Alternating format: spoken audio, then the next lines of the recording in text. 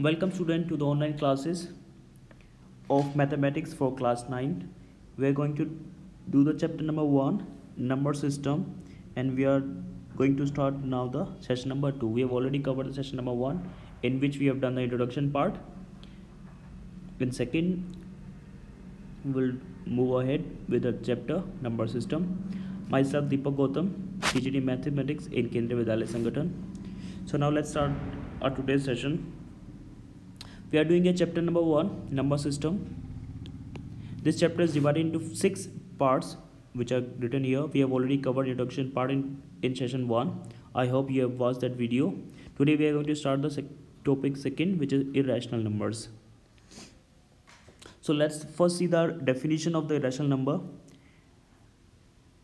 It is a number is called irrational if it cannot be written in the form of p by q, where p and q are integers and q is not equal to 0. So simply a irrational number is a number which cannot be written in the form of a p by q, where p and q are integer and q is not equal to 0. While in previous class we discussed the rational number. Rational numbers are the number which can be written in the p by q form. Only difference is rational numbers can be written in the p by q form, while irrational numbers cannot be written in the form of p by q. In both cases, p and q are the integers and q is not equal to 0. For example, numbers like root 2, root 3, root 7, pi, and the numbers like 0.1, 0, 1, 1, 0, 1, 1, 1, 0, 1, 1, 1, 1, 0, and so on. So this is a number which is non-terminating and non-repeating. So all the root values of like root 2, root 3, root 7, and the numbers like pi and the non-terminating and non-recurring numbers are the example of irrational number. There is a property of irrational number that square root of every prime number is irrational number. Like you can see here, root 2 is a prime number. The root of 2 is also a irrational number. Next prime number is 3, so the root of 3 is a irrational number. Similarly, next prime number is 5 and the root of 5 is irrational number, and so on. It's true for all the prime numbers. Okay, then we have real numbers. Real numbers are if we take the collection of all the rational numbers and irrational numbers. They collectively called the real numbers. We can represent them on the number line like this. We have this number line, this number 1, 2, 3, and so on. These numbers are the natural number. Along with 0 they become whole number, and where we include these negative integers, negative of the natural number, they collectively called integers.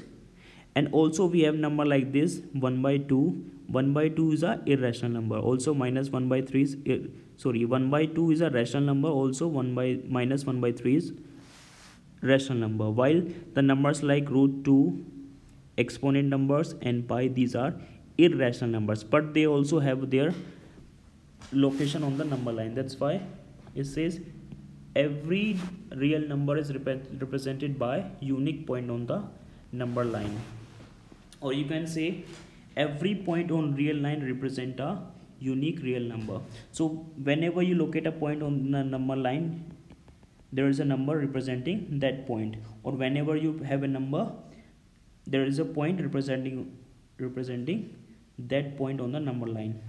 That's why we call a number line the real number line. I hope it is clear that real number is the collection of both rational and irrational numbers, and we can represent all the numbers on the number line, whether it's a rational number or irrational number. Each number have their location on the number line. Okay, we'll understand this better with the help of some topic. That is, our next topic is representation of irrational number on the number line. Representation of irrational number on the number line. In previous class we have done the representation of rational number on the number line. In class 9 you will study about the representation of irrational number on the number line. We will understand this with the help of an example, which is example number 3 of your NCERT textbook. question here is locate root 2 on the number line. As we all know that root 2 is a irrational number. So number given to us here is root 2, which is a root 2 is a irrational number.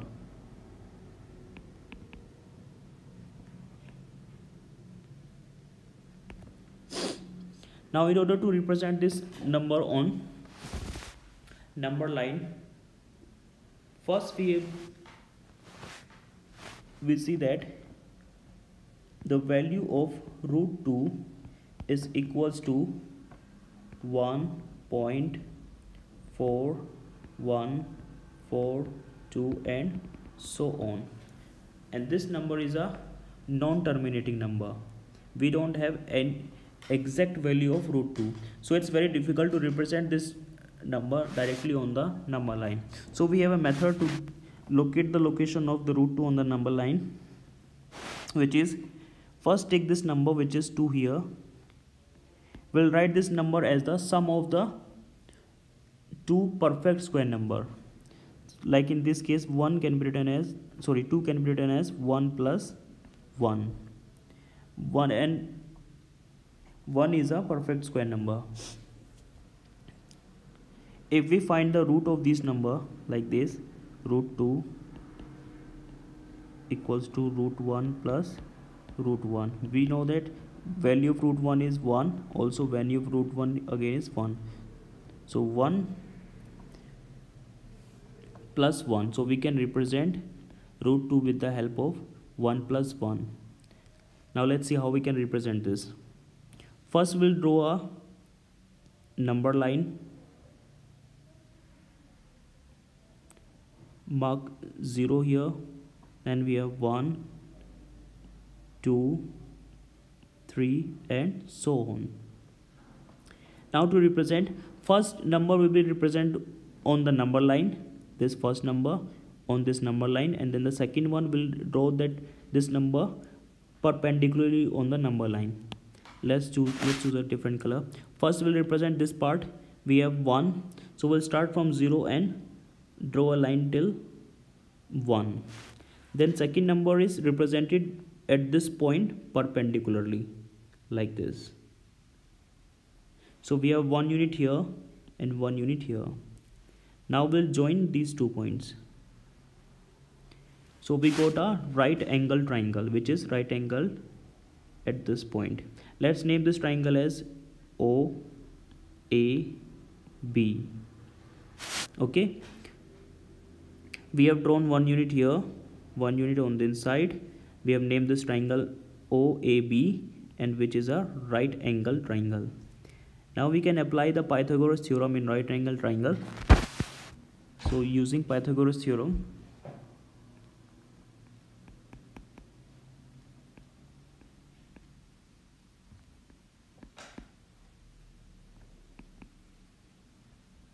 in triangle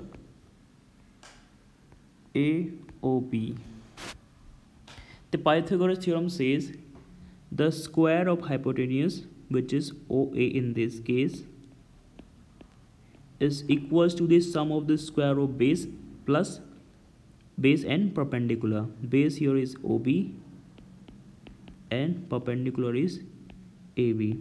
This is what the Pythagoras theorem says, which says the square of hypotenuse is equals to the sum of the square of base and perpendicular. So we need to find this AO square. First write this AO square. OB in this case is 1, so we'll write at the place of OB 1 square plus, and at AB is also 1, so at the place of AB we'll write 1. We know 1 square is 1 plus 1 square is 1, so OA square is equals to 1 plus 1, or you can say 1 plus 1 2 will be, so 1 plus 1 will be 2, or OA will be, when you remove this square, it will be gives us square root here. So OA is equals to root 2, which is here. OA is equals to root 2. So this is the distance of root 2. Now what we have to do, now we'll use the compass here. In your compass, fix a distance from O to A. Put the needle of the compass at point O, and from A, mark an arc on the downward side like this. The point where this arc cut this number line, that will be the location of the point root 2 on the number line. Let's name this point as P. So hence OP is equals to root 2.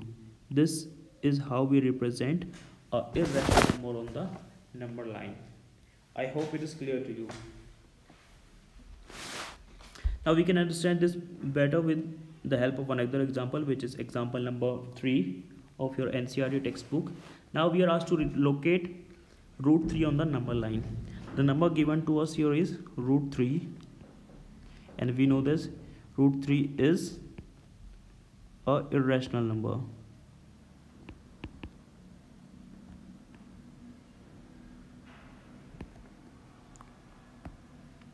The actual value of root 3 is 1.732 and so on.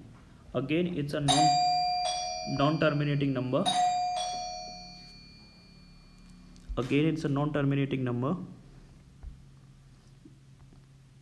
So in order to represent this, we can write this number as the sum of the two number 2 plus 1. So if you find the root of this number, there will be root 3 equals to root 2 plus root 1. So root 2 will be as it is, and value of root 1 will be 1. So we can represent this root 3 with the help of the two number root 2 and root 1. Sorry, 1. Let's see how we're gonna do this. First, again draw a number line.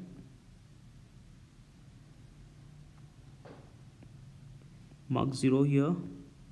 Then we have 1, 2, 3 and 4. Okay, again on the base we have root 2. Can we represent root 2 on number line? Answer is no. We cannot directly locate its value on the number line. So first we have to follow the procedure like we did in this example number 3 to locate the value of root 2 this here. So first we will locate the root 2 here. For root 2, the values were 1 and 1. So first we will represent these values. Start from here, 1 on this side. Both should be 1 and 1. Join this point. Let's name it O, A, B. Then this will be root 2 here. Okay, again using compass, put the needle of compass at point O, open it till point A and mark an arc like this. At the point where it cuts the number line, that will be the location of root 2. This is root 2 here. Now we extend this line. Now we'll come to this part. So first on the base we will take the values from 0 to root 2. Then on perpendicularly we will draw one unit like this. Now join this point O to this point. Next, let's name them.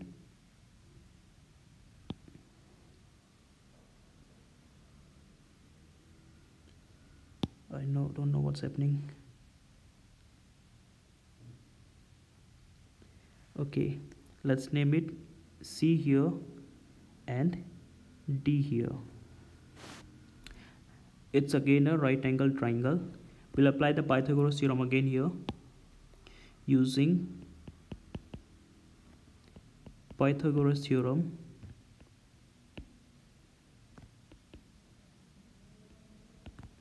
In triangle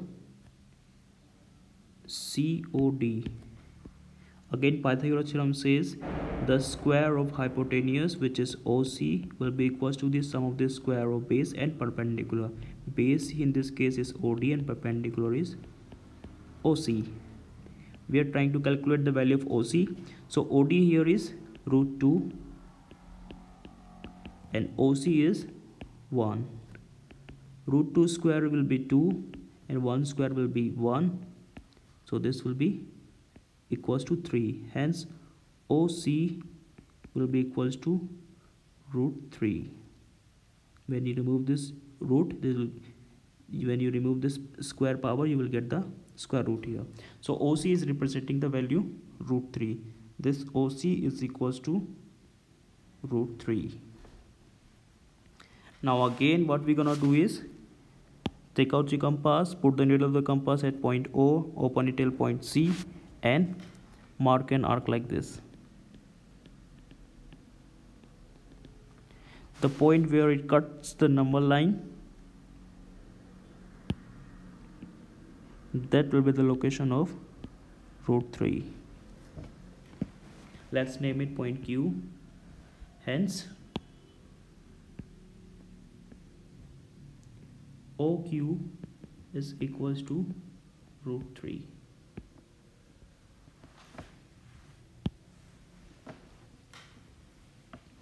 I hope the both examples are clear to you now.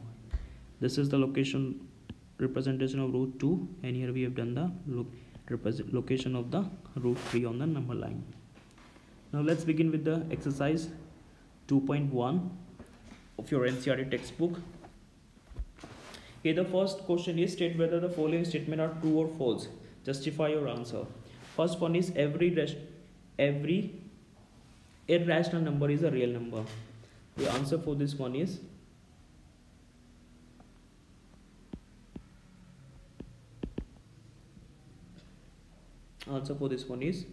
true,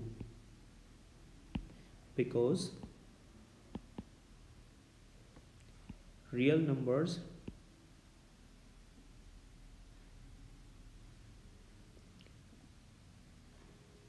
are the collection of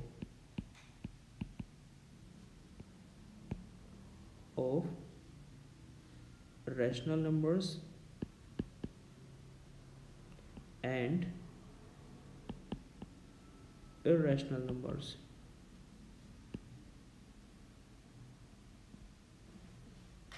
Okay, the first part was every irrational number is a real number. So answer for this one is yes, because real numbers include both rational and irrational. That's why all irrational numbers are the part of real number.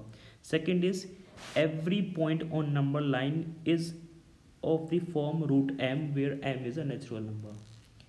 That means every point on the number line is a root of a number m, where m is a natural number. Answer for this one is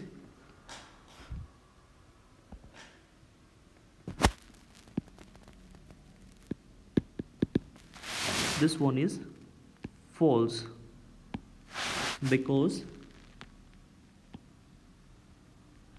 negative numbers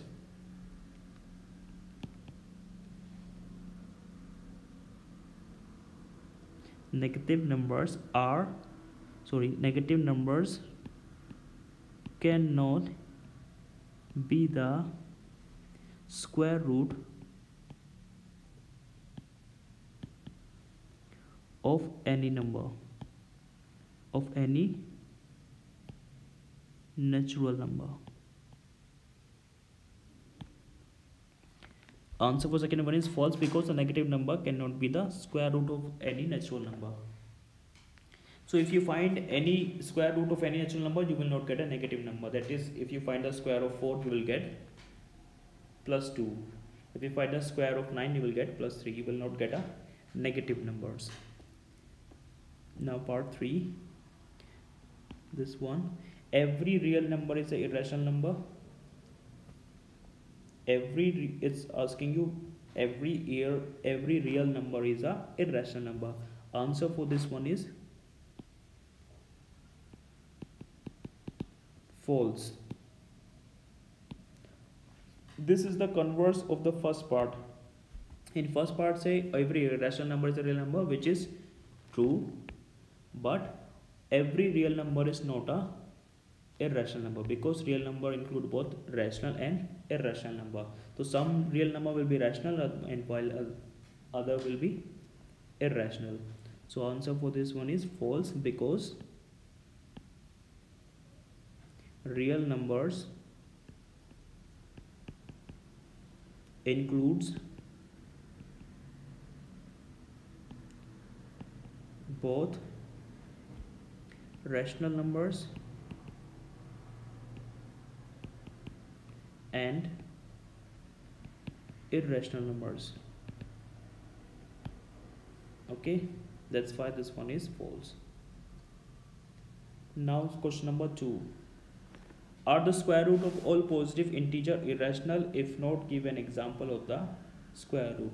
It's asking that if you find the square root of positive number, with is it a irrational number? If not, give example. So answer for this one is no.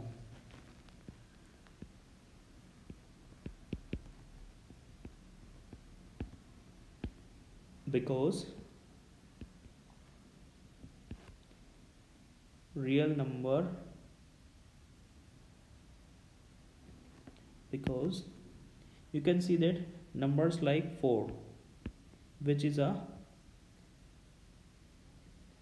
positive integer, you are asked that positive integer का अगर हम root find करें तो वो irrational आएगा, but in this case this 4 is a positive integer. If you find its square root, that will be 2, and 2 is a rational number, not irrational. Similarly, if you find the square root of positive integer 9, that will be 3, again which is a rational number. Similarly, if you find the square root of a number 16, it will be equals to 4, which is again a rational number, not irrational number. So the answer for this one was, you are asked, are the square root of all positive integer irrational? So answer for this one is no, because the number like 4, 9, 16, 25, 36, that is all the perfect square number. If you find their square, you will get the rational number, not irrational. Okay, now the third question is, show how root 5 can be represented on the number line. Now we have asked to represent root 5 on the number line. We'll represent them in the similar process like we did in example number 3 and example number 4. So let's start this. Answer number 3. Here we have to represent root 5 on the number line. We can write root 5 as, first we can write 5 as the sum of 4 plus 1. If you find the root of all number, that will be root 5 equals to root 4 plus equals to root 1. So we know root 4 is equals to 2 and root 1 is equals to 1. So we can represent root 5 with the help of 2 and 1. We represent this number on the number line and this number perpendicularly. So first draw a number line like we did in example number 3 and 4. This is a number line. Mark the point 0, 1, 2, 3. So on number line we represent this number 2.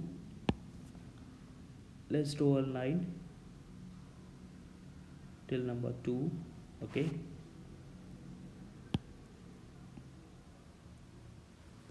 then we represent this 1, which should be perpendicularly. So here we have 2 units and here we have 1 unit. Join these points.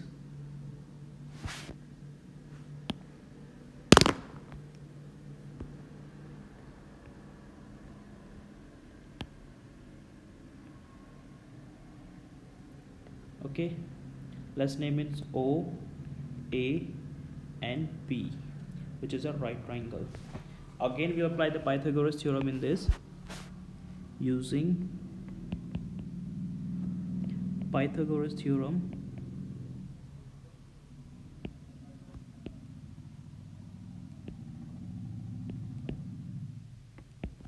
in triangle AOB, it says the square of hypotenuse, which is OA, will be equal to the sum of the square of base and perpendicular. In this case, base is 2 units and perpendicular is 1 unit. 2 square is 4 and 1 square is 1. So this will be equals to 5. That is OA square is equals to 5, or OA will be equals to root 5. That means this distance is representing root 5. Again, what we have to do is take out a compass, put the needle of compass at O, open it till point A, and then mark an arc in such a way that it should cut our baseline like this. The point where it cuts the baseline, that will be the location of number root 5. Hence, let's name it D. Hence, OD is equals to root 5. That's how we represent this irrational number on the number line. I hope now it's clear to you all. We have represented root 2, root 3 and root 5. Now the last question of the exercise.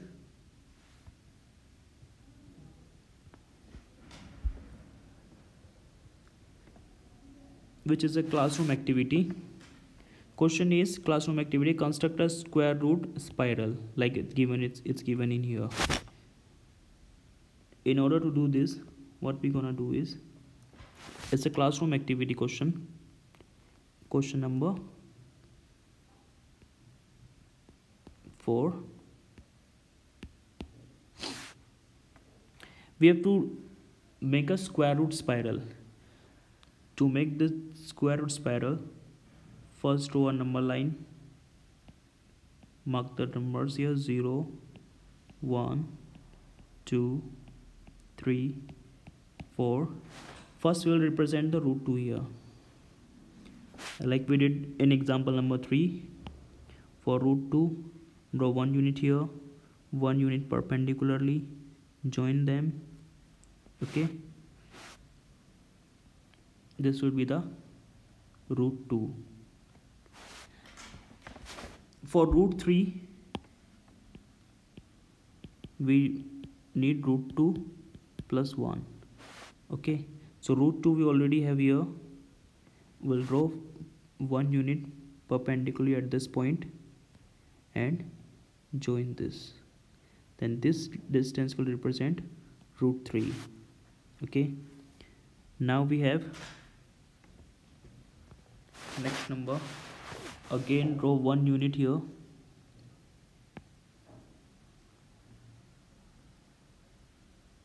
and join it here. This will give us root 4. Root 4 will be equals to root 3 plus 1. Okay, so this will be root 4. Similarly, now again extend it 1 unit perpendicularly like this, join this point. Baseline here is 4, here is 1, so this will give us root 5, which is root 4 and root 1. So this will be root 5, and so on. You can go and complete this in similar way like this. This will become a square root. This will call a square root spiral. So that's the end of the exercise 1.2. We have covered all the question of exercise 1.2, all 4. I hope it's clear to you now.